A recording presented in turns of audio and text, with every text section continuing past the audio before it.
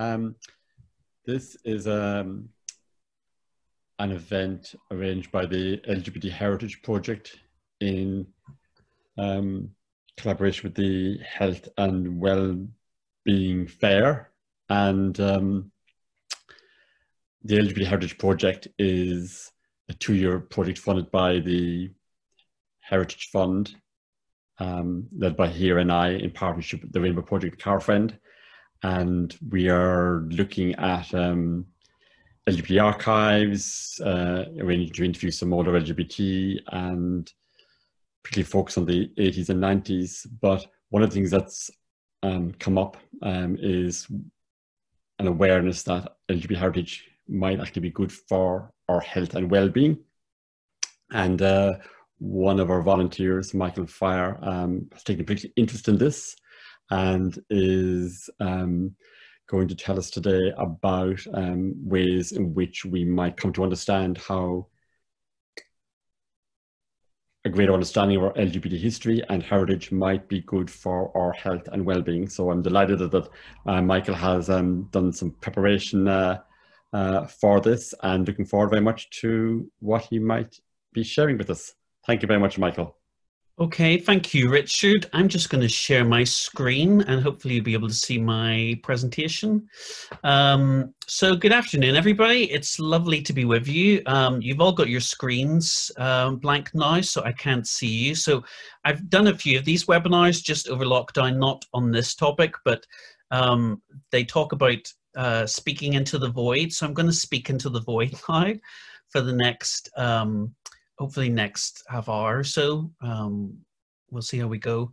And as Richard was saying, this is something that I've quite a bit of interest in. I work in the heritage and museum sector, and I'll talk a little bit about that during the course of this presentation. But as part of my work, I've done a certain amount of work looking at the benefits of heritage, and in my particular context, museums for people's well-being. So I'm delighted you can be with us this afternoon. And as I say, we're going to be looking at this particular topic as part of the LGBT Health and Wellbeing Fair. And as Leo was saying, please, if there are questions or thoughts that come to you during the course of this presentation, put them in the chat and we can talk about them afterwards. Hopefully there will be a good amount of time for discussion if you want to do that. I am by no means an expert on this topic. It is a huge topic. Even just well-being or heritage, or the connections between well-being and heritage, never mind well-being and LGBT heritage. But as I say, hopefully you'll find this interesting and engaging, and there'll be a lot to think about as well. So just to start off with some personal thoughts about the connections between well-being and LGBT heritage. Many of you will no doubt know the name Roger Casement, who is probably the most famous gay Irishman aside from Oscar Wilde.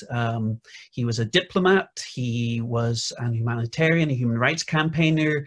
He investigated atrocities in the rubber trade in the Belgian Congo in the early 20th century, and also in Peru. He was knighted for that work. Also an Irish nationalist, was involved in the Easter Rising, and was arrested in 1916 and put on trial for treason and executed, and was actually, it was the anniversary of his execution last Monday, the 3rd of August. But you might also know that Casement, as I mentioned, was famously, he was gay.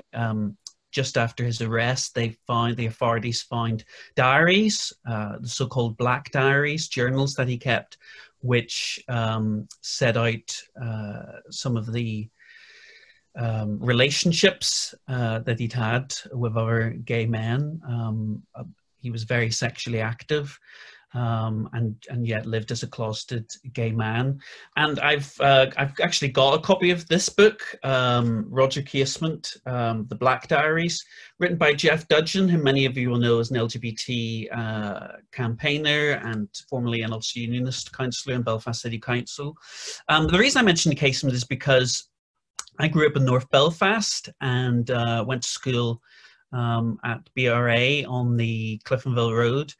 And growing up in North Belfast as a young gay man, I didn't really, I always had an interest in history, but I wasn't really aware of any sort of local gay figures. And then I came across this book, Jeff Dudgeon's book about Casement, a figure I didn't really know much about. I was probably in my 20s at the time. And just reading about Casement, who when he stayed in Belfast actually stayed at 105 Antrim Road, so stayed in North Belfast where I grew up. He actually, where he stayed was just a couple of streets away from where my great-great-grandparents were living. They're there in the 1911 census. And just the kind of the personal connection I was able to make with a figure like Roger Casement, who's still a very controversial figure in some ways. There are still historians who don't accept the authenticity of the Black Diaries, and without wanting to make any moral comment on his sex life, there's no doubt the fact that he's still an important figure in LGBT history. He also, as you can see in the photograph, he had a great beard. I'm a fan of Roger Casement's beard. I'm not ashamed to say that. But I think for me, as I say, growing up as a young gay man, just being able to connect with a figure like Roger Casement, and still somebody I'm really fascinated by. I find that was actually really good for my well-being as a gay man. And I find just being able to make that connection with local gay history was something that I think was really positive for my well-being as a gay man in the early 2000s. So let's talk a bit about well-being first of all. Well-being is one of those kind of very general, vague terms that we maybe throw around and we don't actually know what it means. And there are all kinds of different definitions about what does well-being actually mean. And the New Economics Foundation, which is a think tank that promotes economic and social justice, it has a pretty succinct definition of well-being, which is the concept of well-being comprises two main elements: feeling good and functioning well. It's as simple as that. So feeling good are emotions such as happiness, contentment, enjoyment, curiosity and engagement. Functioning well, if we're functioning well, we're experiencing positive relationships, we're having some control over our lives, and we're having a sense of purpose as well. As I say, there are lots of different definitions of well-being, but that's generally what it means. And it is quite an holistic term. It includes lots of different things, but that's generally what it means. The 5 ways to well-being, I'll be talking quite a bit about this during this session. I came across these a few years ago, and I'll talk again a little bit later about how I first came across these in my work for the museum I work for. But these again were come up by the New Economics Foundation in about 2008. They came out of research that they did alongside the government, looking at ways in which people can actually enhance their well-being, and they really stood the test of time. They are used by all kinds of health groups, all kinds of health organizations, schools, right across different sectors, and they're a pretty good general way of being able to improve well-being. And they are connect, so connect with the people around you, connect with your individually with people, with your neighbors, with your family, at work, in your local community, your relationships with other people. Be active. You know, Leo was just talking about yoga there. That's a really good way to stay active. Go for a walk or a run. Just discover some kind of way of getting your body moving and encouraging your own physical activity. Take notice. So be aware of your surroundings. Be aware of the world that's around you and how you're feeling within yourself as well. Keep learning. Keep discovering new skills. Rediscover old interests. Sign up for a course. Have a goal to work towards, something that you can achieve. I did Couch to 5K a couple of weeks ago. I'm very proud of that. And give. So do something nice for a friend or a stranger. Thank someone, volunteer, join a community group. So those, taken as a whole, are 5 pretty good ways to enhance your well-being. And as I say, I'll talk a little bit later about the connections between heritage and LGBT heritage and the 5 ways to well-being. I couldn't host a seminar or a webinar like this without talking about LGBT wellbeing in NI. Here in Northern Ireland, I guess many of us are aware of the particular challenges that LGBT people face in terms of their own well-being. I looked at a couple of reports. Leo might be able to tell me if there's anything more recent than these, but this is what I found through online research. So one is a report by Malachy O'Hara for the Rainbow Project back in 2013. And it won't surprise many of you to know that it found that there is a higher instance of poor emotional health and well-being amongst LGBT people compared with the wider population. And a lot of that has to do with inequalities. It has to do with homophobia, prejudice, and I guess a greater need for awareness of LGBT needs, to put it quite generally. Another report which I came across, which I think is quite interesting in the context that we're talking about today, is looking at guidelines to support the needs of older LGBT people. So this was a public health agency report written in cooperation with Rainbow and other organizations. And it found that, just to take a couple of examples, 4 out of 5 respondents believed healthcare professionals needed more awareness of LGBT needs, and 1 in 4 did not know someone who could or would care for them if they required it, which is a really sad statistic. I think sometimes we forget about the particular needs of older LGBT people, and I found certainly in my work in heritage that there's so much engagement in the heritage and museum sector with older people, but sometimes I think particularly LGBT older people maybe get forgotten about. So there are definitely huge challenges across all kinds of age groups and across the whole spectrum of the LGBT plus community. I also came across this news article this week. Obviously, we've been through lockdown over the past few months, and all of us, whether we're LGBT or not, have found it really challenging in terms of our own health and well-being. But this was The Guardian on the 5th of August, on Wednesday, talking about a new report that's just come out called, it's called the Quarantine Survey. And this was looking at the impact of the COVID-19 pandemic on the LGBT community.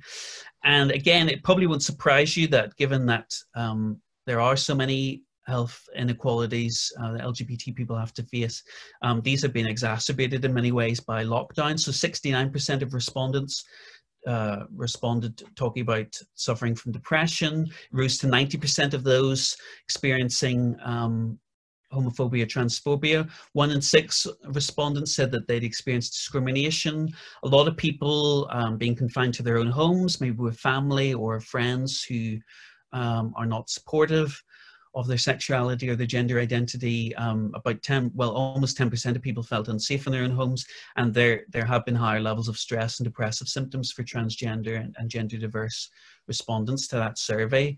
So now more than ever, it's so important for us to be focusing on the need to promote well-being amongst the LGBT community. And hopefully during the rest of this presentation, we'll see just the potential to improve well-being through LGBT heritage. I mentioned that I work in the heritage museum sector. I am actually the outreach officer for a museum called the Northern Ireland War Memorial, which is a Second World War museum in the Cathedral Quarter in Talbot Street, just beside St Anne's Cathedral in Belfast. And when I first came across, really came across well-being work as a museum professional through something called the Live Well Project, and this was last year, and this was a project that was run by national museums in Northern Ireland, so the Ulster Museum, the Folk Museum, the Transport Museum, and the Ulster American Folk Park. And this was a project aiming to connect disadvantaged older people with museum collections. And it was actually based on the 5 ways to well-being that I mentioned just a few minutes ago. And the whole idea was that museum professionals like myself would be able to go out to community groups, to older people's homes, particularly in disadvantaged areas where there might be areas particularly of social inequality, and use the 5 ways to wellbeing to bring museum collections to these people and allow them to connect with museums, and they would also visit the museum as well. So I just included a couple of photographs from a craft project that I was involved with. We decorated notebooks with poppy napkins. The poppy is the symbol of my museum, symbol of remembrance, and also with copies of a map that the Luftwaffe used to bomb Belfast during the Belfast Blitz in 1941. And just on the left, you can actually see one participant has decorated her notebook, and she actually has inscribed it with the name of an air raid warden who was killed during the Belfast Blitz in 1941. We have a list of all the people who were killed in the Belfast Blitz, and I was able to bring it out to this group, and she was able to find the name of this man. This man is actually her uncle. He was only 22 years old when he was killed in 1941. And this lady was really moved to be able to find his name, to be able to find that family connection in the details that I brought out, along with objects from the museum. And so she created this notebook, and she decorated it, and she put this inscription in it to remember him. And I think that was just one way of being able to see the power of using heritage to promote well-being amongst a group like that. And in this particular case, the emotional connection that can be formed through heritage, how that can really impact on somebody's emotional well-being. And my museum as well, as I say, we do a lot of work, particularly with older people, because we're a Second World War museum. On the left, you can see a reminiscence box, a loan box that we bring out to community groups and older people's homes, filled with objects from the Second World War. And on the right, you can see a singing workshop that we host in the museum. We do a lot of these singing and reminiscence workshops, particularly for older people living with dementia.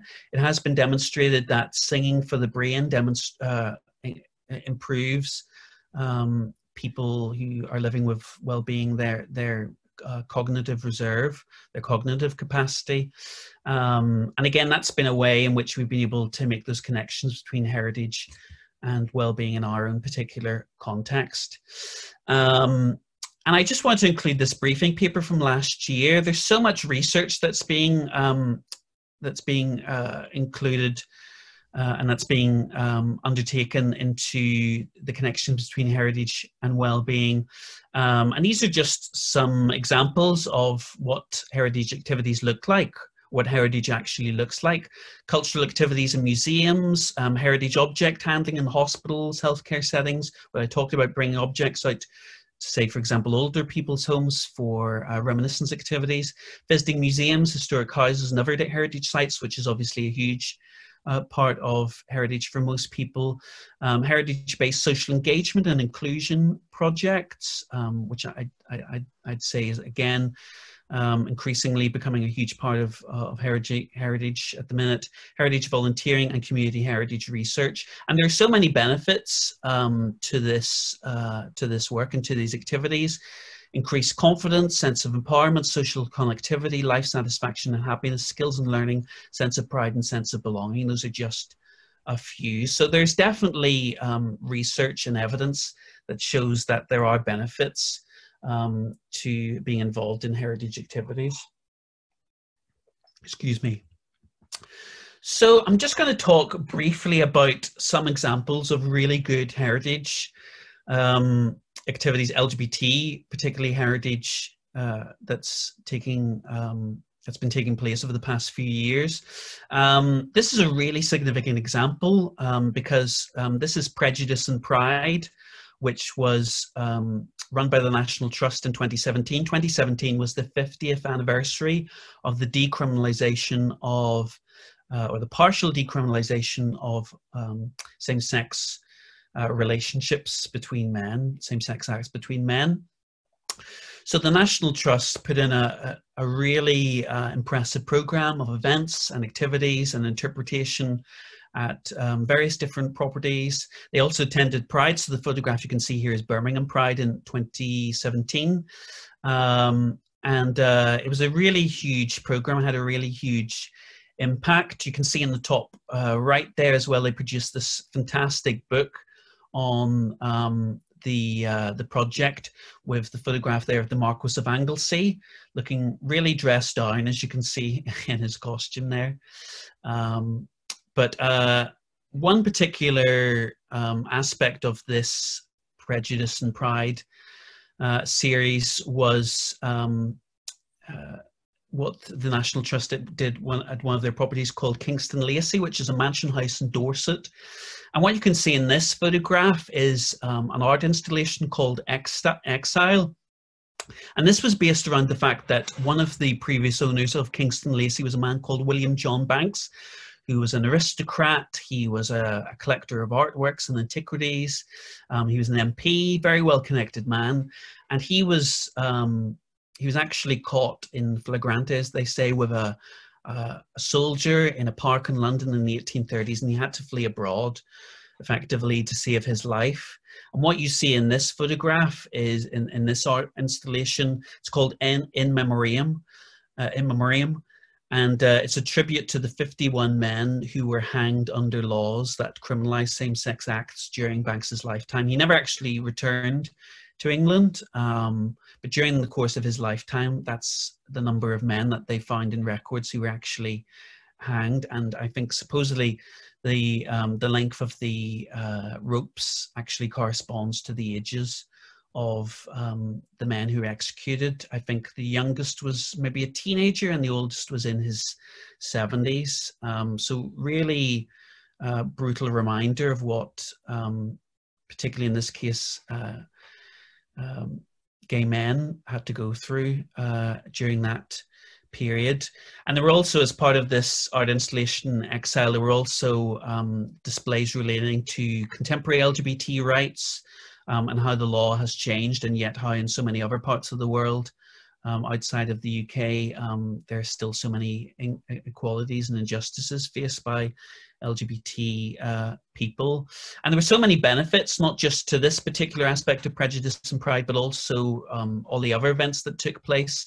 There was a visitor engagement report, which was undertaken by Leicester University's Research Council for a Research Centre for Museums and Galleries, and they found that there were benefits in terms of the value of representation, hidden history, support for human rights, recognition of diversity, and support for LGBT community in the current political climate. It was overwhelmingly positive. 72% of visitors to National Trust properties taking part in Prejudice and Pride responded positively.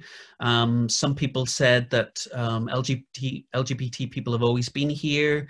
Everyone's different and we need to accept that. This exhibition is needed now more than ever. And I think it's important for the National Trust to represent the whole nation in its differences. And a lot of LGBT people particularly felt that this was something that really made them feel welcome for the first time in a National Trust property. So that was a really good example of a recent LGBT Heritage Project. A little bit more local, the Plymouth LGBT Archive. This was a few years ago, actually. This took place back in 2012. I'm just looking at my notes here. Yeah, 2012. And this was an archive that was set up with Heritage Lottery funding, the same funding that goes into the LGBT Heritage NI project, looking to collect oral histories and to create a material culture archive of LGBT history in Plymouth. It actually won the Most Inspirational Archive Award at the Community Archives and Heritage Group Awards back in 2012. And I think one of the benefits to this was that it allowed so many LGBT people to overcome maybe a sense of shame that they'd maybe once felt, particularly during the period of criminalization, and being able, particularly older LGBT people, to tell their stories, to be recorded. It allowed them to have a sense of pride in their own stories and to take ownership of their own stories and their own identities. And and that allowed for a different future compared maybe to what they had experienced in the past. And Heritage Lottery have been great actually in recent years with the amount of money they've been able to put into community funded heritage projects, particularly looking at LGBT heritage and LGBT stories. Another great project is the Museum of Transology. Again, this is a bit of a smaller project compared to, say, for example, the National Trust. The man you can see on the left is E.J. Scott, and he is a transgender man. He's a fashion historian, he's an LGBT rights campaigner, and he got the idea for the Museum of Transology from his own transition, when he kept all the medical related objects from his transition. He started collecting in 2014, and in 2017 the Museum of Transology went on display for the first time at the London College of Fashion. And really it's a mobile museum that collects and exhibits artifacts, material culture relating to trans, non-binary and intersex people's everyday experiences. So on the right you can see a photograph of an object from the collection, and it's a lipstick that was given to an LGBT or a transgender woman by her sister. She was the first family member to accept and support her transition. I think the advantage of this is that there's so many everyday objects like this lipstick. E.J. Scott talks about the real benefit of being able to keep tags with these objects, because so often what might happen in a museum or a heritage site is that an object's donated and then a curator makes a decision about what the interpretation should be of this object if it goes on display, whereas that's actually impossible in this case, because the tag is attached to the object, so the story stays with the object. So the person who's donated the object, the story stays in the interpretation. And E.J. Scott says this: what's extraordinary about these everyday objects is the way in which they share themes of not only despair but of hope, of ambition, achievement, self-confidence and success. Real voices, real things, real people. They are emotionally charged, personal and heartwarming. And this is a way, particularly for transgender people, of I guess challenging the invisibility that they so often have to face when they visit museums or heritage sites, and it's a way of empowering them to tell their own stories. This went on display for 3 years in Brighton at the Museum and Art Gallery there, and I think it's now in storage, and the hope is that it will travel in the future. And it currently has over 280 objects, and no object is rejected from the collection. If you send in an object as a transgender, non-binary, intersex person with that tag, then it will be accepted for the collection. And again, it's a way of empowering those people to tell their stories in a heritage museum context. The National Museum of Ireland in Dublin, Rainbow Revolution, which was an exhibition which went on display for the first time last year. Obviously, there have been so many changes in LGBT rights in the Republic over the past few years, particularly with the marriage referendum in 2015. And this exhibition went on display at the Collins Barracks site of the National Museum of Ireland. And so they have objects, as you can see in the poster on the left, relating, for example, to Panty Bliss, a drag queen, LGBT rights campaigner, made a very famous speech at the Abbey Theatre, campaigning for the marriage referendum in 2014. And you can actually see her dress. It's the purple there on the right. You can also see two wedding dresses that were worn by Minister for Children and Youth Affairs, Catherine Zapponi, and her wife, Anne-Louise Gilligan. And those were worn at their wedding ceremony in Dublin Castle in 2016. Which was obviously the site of the celebrations for the legalization of same-sex marriage by the popular vote. And very poignantly, Anne-Louise Gilligan died actually the year after her marriage. And they're also collecting oral histories relating to LGBT people, and there's actually a new Rainbow Revolution trail is now available to the public to walk around the museum as well, which is fantastic. And then in our own Northern Ireland context, there have been so many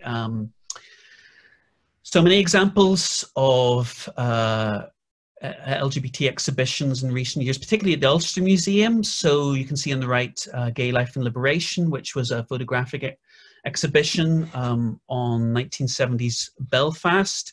And that was actually collected from photographs which belonged to Douglas Sobey, who helped found Carafriend in 1974 and has remained an officer there for 30 years.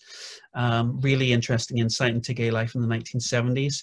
The Ulster Museum's The Troubles and Beyond exhibition, which was revamped just a couple of years ago, I think it was 2018, now does include a lot of LGBT objects, which wasn't the case before, which is great to see LGBT heritage represented as part of mainstream culture, as part of what was going on during the period of the Troubles. Also in the centre there, you'll see that there was an exhibition which was launched actually back in February at the Museum of Free Derry in Derry, called Queering the North. And this was the first time that a large-scale exhibition had taken place in the museum, also in partnership with the Festival of LGBT History, looking at the development of LGBT rights in Northern Ireland. And I'm assuming it's still there in the museum. I'm not sure if they've reopened yet, but I'm assuming it's still on display there. So there's been so much that's been taking place, real explosion in recent years of LGBT heritage in museums and heritage sites, from the national organizations like the National Trust or national museums, down to the local and the community, like the Plymouth LGBT Archive. And it's fantastic to see. It's been so empowering, I think, for LGBT people, and I think it's had a real impact on the LGBT community's well-being. There's still a lot of research taking place, I think, into the impact, the connections between well-being and LGBT heritage, but I have no doubt that the way in which so many of these projects have been promoting the qualities of empathy and understanding, and also celebrating equality and diversity, those have been really, really positive and really beneficial for LGBT well-being. Oh, and also the talk, just to mention as well, LGBT tours of Hillsborough Castle. Chris Reed, who's a PhD researcher at Ulster University, very kindly sent me a couple of these images, and he's been instrumental in starting these LGBT tours at Hillsborough Castle. You might know that Hillsborough Castle opened to the public a couple of years ago. They're run by Historic Royal Palaces, who run Hampton Court Palace and Kensington Palace and the Tower of London.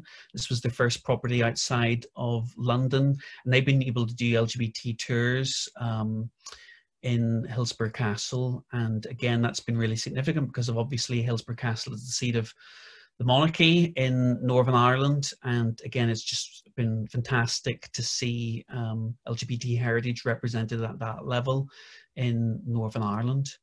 So just to talk, just as we're coming to the end of this presentation, just to talk about our own project, the LGBT Heritage Project, Northern Ireland. It's incredible to think that it's only been, this project was launched in February, so it's actually been 6 months. You can see a photograph there of the launch taking place in the Ulster Museum. But it's incredible to think just of what's been happening in terms of events and activities with the project over the past few months. Obviously, the project was launched in February, just a few weeks before the lockdown. And so we have been restricted, I suppose, in terms of how much we want to do. And I have to give credit to Richard, who's just been fantastic, has shown so much energy and drive in being able to put on activities. These are just a selection of some of the events that have taken place and some of the activities that have taken place. But Richard, of course, is also, you'll know, he's a great storyteller, and he's been able to contribute to so many other LGBT events just outside of the project over the past few months. It's just been a great opportunity for so many of us to be able to attend these events and then to be involved, like myself, as a volunteer as well. And here you can see some of our lovely volunteers. And I asked some of our volunteers just to give some feedback about how the project has actually been impacting on their well-being. As Richard said, this is a heritage lottery-funded project, and one of the outcomes is looking at the positives for our well-being. And the volunteers very kindly talked about how so much of the project has helped them keep connected to a network, particularly during this period of isolation. It's kept them motivated, it's given them a purpose, it's created new connections and allowed them to connect with the wider LGBT community. And I think that sense of connection has been really beneficial for us as volunteers, and particularly during the period of the lockdown. And they also very kindly filled in a survey for me, so you can see that 89% of volunteers agreed that the project had helped them take notice. These are based on the 5 ways to well-being. It helped them connect, it helped them keep learning, it helped them give. Unfortunately, we haven't been able to do much physically, so we haven't been able even to meet with each other physically really at the moment. So it's been difficult to keep active as part of the well-being for this project, but I've no doubt that we'll be able to build more of that into the project as it continues.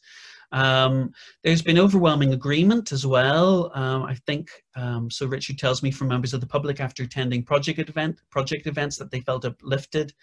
And this is one particular piece of feedback from a member of the public on LGBT History Club, which is now going to be a monthly event run in partnership with the Linen Hall Library in conjunction with the project. I find it incredibly affirming that sexual history and queerness does not just start at Stonewall. I know that sounds odd, but it makes me feel a lot more at peace with myself. So people are really connecting with LGBT heritage through the project, which is fantastic.